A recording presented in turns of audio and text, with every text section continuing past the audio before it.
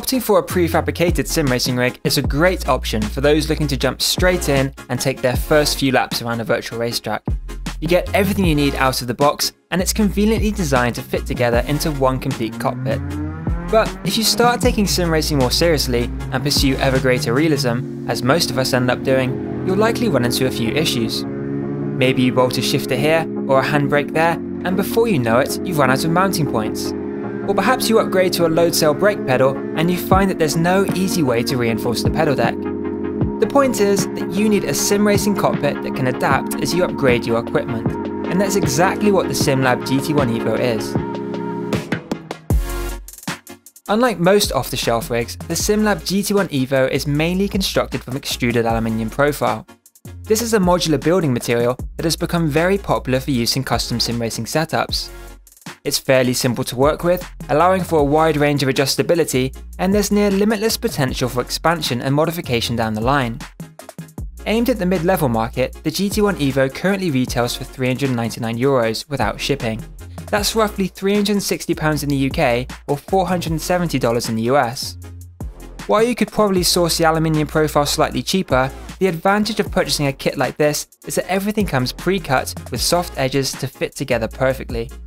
All of the hardware to assemble the rig is also included, along with some spares, and the bespoke wheel and pedal decks make it a lot easier to mount your equipment and fine-tune your driving position. Sim-Lab has selected mid-weight 40-80 profile, measuring 40 by 80mm for most of the rig, with two pieces of 40-40 profile, which, you guessed it, measures 40 by 40mm for the seat rails. In my opinion, it's the perfect profile choice for this rig, providing the ideal balance between structural rigidity, size and weight. In fact, with a light bucket seat attached, the GT1 Evo weighs less than 50 kilograms and has a base footprint of just 135 by 58 centimeters. To put that into perspective, that's about the same size as the Next Level Racing Challenger I reviewed last year, making the GT1 Evo an impressively compact rig in its own right. Like its bigger brother, the P1X, the Sim-Lab GT1 Evo is available with either an anodized black or clear coating. Personally, I think the black looks particularly well finished, especially now that Sim-Lab supplies black corner brackets and end caps to match. It's worth noting that the black finish is prone to showing more scratch marks, but these can be minimized by taking a little care during the build. Additionally, Sim-Lab packages all the pieces really well, so it should arrive to you in pristine condition. Assembling the rig is mostly straightforward, following a repetitive process to secure each piece of aluminium profile together. It's here that you appreciate the quality of hardware Sim-Lab has included in this kit. The cast corner brackets are gusseted for extra strength and feature anti-rotation tabs that align with the channels in the aluminium profile. They are secured with M8 socket cap screws and Roland T-nuts, which are spring-loaded to help hold them in place. The majority of the build can be completed within an afternoon, but if like me it's your first time working with aluminium profile, you should probably allow for an extra hour or two. The downloadable schematic is easy to follow, but it's pretty bare bones, so I would recommend supplementing this with Barry Roland's excellent in-depth build guide on the Sim Racing Garage YouTube channel, and I'll link to that in my article and video description. Barry shares a few useful tips that you don't get from the instructions, such as which way to orientate the T-nuts for the neatest finish. The other thing to note is that you'll need to remove some of the anti-rotation tabs from 6 of the corner brackets. This is to allow for them to be mounted perpendicular to the seat rails and wheel mount. While the instructions suggest doing this with a screwdriver, the updated corner bracket design makes this very difficult, so I would recommend filing them down instead.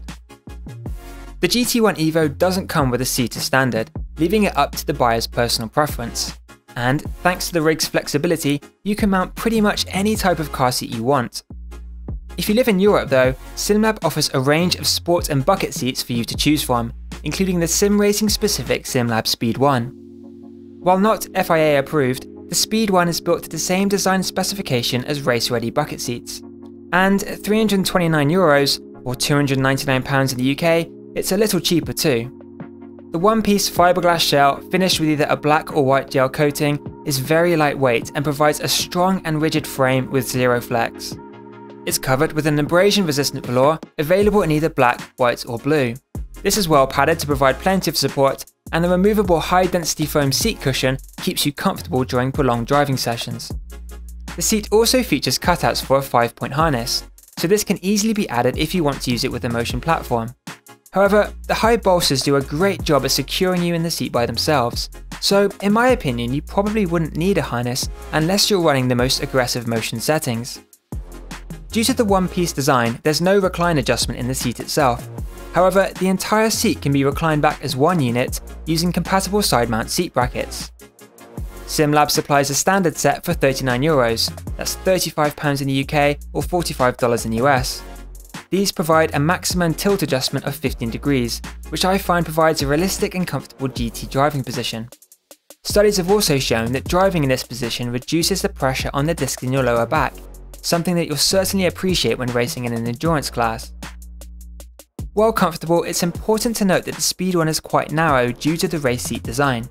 At its tightest point, the seat measures 33 cm across. So if you're above average build, opt for the extra large version or a wider race seat like the Sim-Lab Speed 2. And be sure to check the seat dimensions before ordering. The wheel mount on the GT1 Evo consists of two 58 cm uprights joined together with a 50 cm crossbar. This forms a rock-solid structure to attach the wheel deck via two custom brackets. These bolt to either side of the wheel deck and feature slots that enable the tilt angle to be adjusted through a massive 60-degree range, up to 30 degrees in either direction. Before you mount your wheel, it's worth taking the time to find the optimum tilt angle for your setup. Firstly, because the adjustment is a bit tricky to do with a heavy wheelbase attached, but also because the direction in which the tilt angle can be adjusted is determined by the orientation of the brackets. Aligning the brackets with the slots at the top enables upward tilt, while flipping them around allows the opposite. Aside from this, the position of the wheel deck can be adjusted in any direction. It can be slid horizontally along the crossbar and raised vertically to a maximum height of 66 cm, plenty tall enough for most users. You can also raise the height of the entire rig using the included rubber feet. This is particularly useful if you're using a desk-mounted monitor and need to further raise the height of the wheel to match. However, I chose not to do this because the rig slides really well on carpet without them, and this enables me to easily move the rig to the corner of my room when not in use. For further refinement of the wheel position, the wheel mount can be brought forward or back along the base profile. While all these adjustments take a little time to get just right and are not easy to do on the fly, they allow you to fine-tune your driving position to a level not possible in most rigs. The wheel deck itself is robust at 5mm thick and made from machined aluminium. It's cut into a compact shape and nicely powder coated in black. Alongside colour-matched M8 screws, Sim-Lab has also included a set of M8 washers to ensure a tight and secure connection to the frame. M6 washers, however, are absent from the kit, so I would recommend picking up a few to help with mounting your wheel, pedals and other equipment. On that note, the wheel mount comes pre-drilled to fit most Thrustmaster, Logitech and Fanatec wheels. There are also mounting points for the Fanatec DD1 and DD2, as well as the AccuForce V1 and V2 direct drive wheels. Additionally, a midge motor adapter is available to mount OSW wheels. Once you get everything tightened down, the completed wheel mount is impressively strong and stable.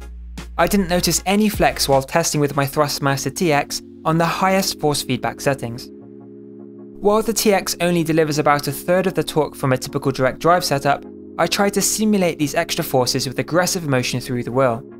And the GT1 Evo continued to impress, with very little movement in the wheel mount, certainly nothing that I would notice during a race.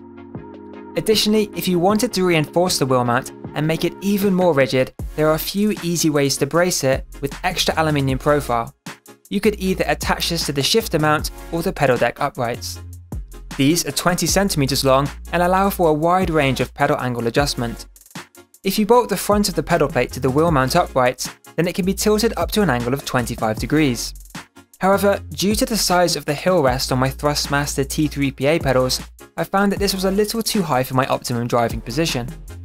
Thankfully, the flexibility of the Sim-Lab GT1 Evo meant that I could bolt the pedal plate lower, using the rig's side rails instead. In this configuration, you can tilt your pedals even further, up to 45 degrees. So, in theory, by pairing the rig with Sim-Lab's new SF1 seat, you could probably obtain a reasonably good formula position. As with the wheel mount, getting the position of the pedals just right takes some time and patience. Accessing the bolts underneath and making adjustments is a bit tricky because the pedal plate is quite weighty. In fact, At 17 kilograms, it's the heaviest component on this rig. The extra bulk though results in the pedal plate being even sturdier than the wheel deck. Made from a 5mm thick piece of high tensile strength steel, this beast can handle any pedal set on the market, and it comes pre-drilled to fit a wide range, including high-end options from the likes of Valve. The shifter arm included with the GT1 Evo also works well. It reaches out 40cm from the wheel mount upright and can be adjusted to your desired height. It's worth noting though, that due to the compact size of this cockpit, there's limited clearance between the shifter arm and the seat. With the regular size Sim-Lab Speed 1 attached, there's just enough space to work with. However, if you're using a larger seat, then you may need to attach the shifter arm to the side of the wheel mount instead, for more clearance. You'll also need to figure out a mounting solution for your handbrake or shifter of choice. Some higher end models already come with a mounting bracket for aluminium profile, but Sim-Lab also supplies custom brackets for popular models like the Thrustmaster TH8A, Logitech G27 or G29, and a Fanatec Club Sport. With my Thrustmaster TH8A mounted in a comfortable shifting position, I found that the shifter arm provided a perfectly stable platform to paddle through the gears. However, if you're using something a bit more heavy duty, then you may want to reinforce the shifter arm with an upright, similar to the P1X. For those looking for an ultra compact setup, Sim-Lab offers an integrated triple monitor mount or single screen holder. The latter, which I tested, is constructed out of a length of 4080 profile and attached to the wheel mount crossbar via two brackets. In my opinion, it's the perfect option for running an ultra-wide or one of the latest generation 49-inch super ultra-wides. It's depth and height adjustable and mounts VESA patterns 100x100, 100x200 and 200x200mm. The adjustability makes it really easy to position your monitor perfectly and dial in a realistic field of view, and even though it adds a little extra load to the wheel mount, I found that it performed flawlessly with my setup, securely holding my 34-inch Acer X34 in place. Overall, the Sim-Lab GT1 Evo is an outstanding cockpit, holding its own against rigs costing nearly twice as much. The aluminium profile construction makes for a strong and stable frame that's compact and highly adjustable. As well as turning every surface into a mounting point for expansion and modification, the channels in the profile serve as ideal housing for cable management. And Sim-Lab can even supply you with covers to hide exposed wiring. While it might take a bit longer than other rigs to set up and make adjustments, the GT1 Evo allows you to fine-tune the position of your equipment down to the millimeter, so you can get everything positioned in the exact place you want it. In my case, this meant that I was able to bump the seat forward, along with the wheel and pedals, to keep the footprint of the rig as small as possible. Additionally, by adding a seat slider, the rig can be easily adjusted to fit sim races of different heights. The bespoke wheel and pedal decks are robust, and more than capable of handling high-end equipment in their standard configuration. However, if you wanted to run a 30Nm midge motor for example, then there are a few easy ways to reinforce the rig with extra aluminium profile, negating the need to upgrade to the P1X or something similar. This all serves to make the Sim-Lab GT1 Evo a rig that can adapt with you as you upgrade your sim racing equipment. In fact, I think it will be my daily driver for many years to come.